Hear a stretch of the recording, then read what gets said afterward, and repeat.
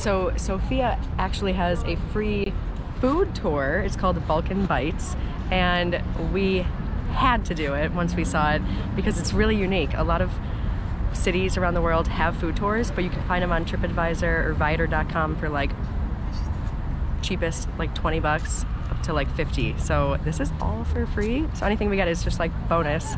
And then we can always go back for a full-size portion later if we really love it. So let's see what there is on a free food tour.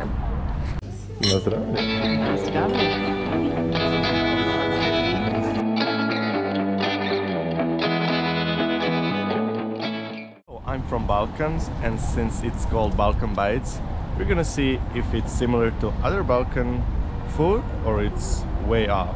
So let's see that. So okay, first up we have a cold soup made with Bulgarian yogurt and garlic. Bottoms up.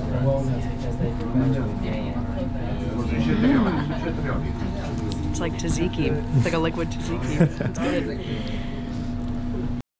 okay, so first up, yogurt with cucumbers, approved because my grandma used to make this same thing for me, so I approve Balkan Bites on the first try.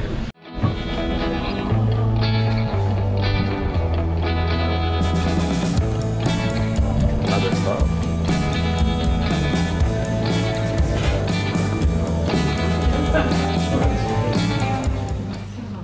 It's time to taste some wine. Na zdrowie. Na zdrowie.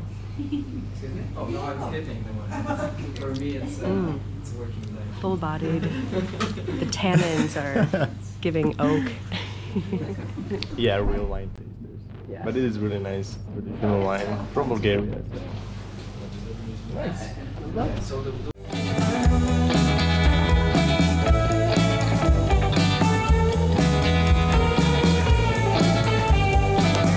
We liked it so much that we got a tap wine. We got a half a liter of Vračanski Misket, which we're gonna enjoy with the Thanksgiving dinner. If you ever come to Sofia, Bulgaria, you really have to visit Garafa wine shop. I loved the concept of it. They have these reusable bottles, and you fill up your bottle of choice, whatever size you want, with your wine of choice on tap. So we chose the white wine, of course, the Misket, which is local to Bulgaria, and it's a really sustainable concept. Once you're done with it, you go back to the shop and you can either return your bottle and get 4 leva back for it, or you could just refill with some more wine. So I don't see why you wouldn't just do the latter, but yeah. Just keep drinking. Just keep drinking, and we love sustainable winery practices. Gonna enjoy this one more than usual, even if that's possible. And the next stop is really close. It's Honest Burgers and Beers. Let's see what that has to offer.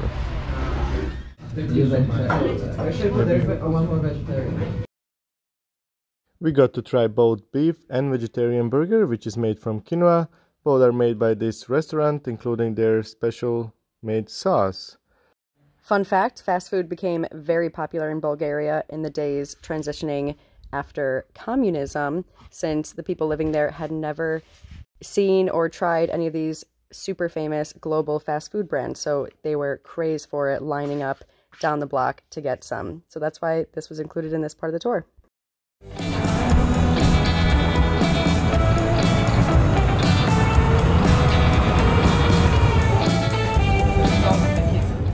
And the pizza is something that's really simple. It's just fried dough and oil, but it has a lot of sentimental value to us. Yeah. We usually eat sweet here. I'm used to with a dry meat, or you'll cut these open and eat them. With dry meat? Yeah. Oh, that's smoked meat. Okay. Some cheese. Thank you.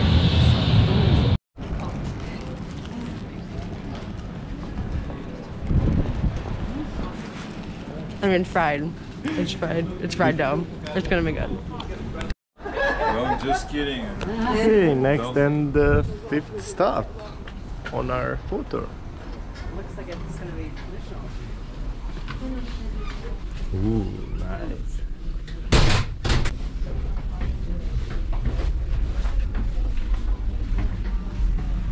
Nice ambient, and we're getting somewhere where it's warm.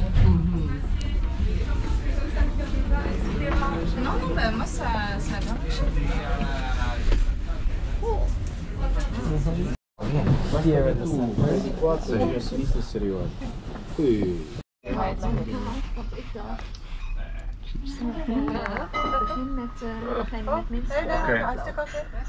Ivar.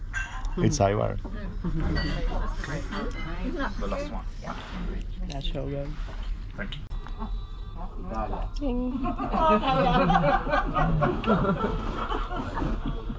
Oh, it's better than pepper. So that place, I'm not even gonna try to pronounce it, but restaurant, you can read it right there. Hai Draginovite Kasti. What he said, it's a traditional Bulgarian tavern, and this food tour is really cool. We're getting to taste traditional Bulgarian bites as well as more modern dishes that the average citizen in Sofia, Bulgaria really eats today. So a little bit of everything. We just tried 3 little toasts with, one was like Ivar and another one was like a light white cheese and yogurt dish. With a walnut on top. Yes, and then the last one was like a grilled eggplant with garlic. So, oh, and then we had the, what's it called, Perrin? Yeah, we got try the pelinkovats, which is like a wine licorice, but it's somewhere in between. It's kind of like a glühwein flavor, like with anise, except not hot wine. Anyways, we're loving this.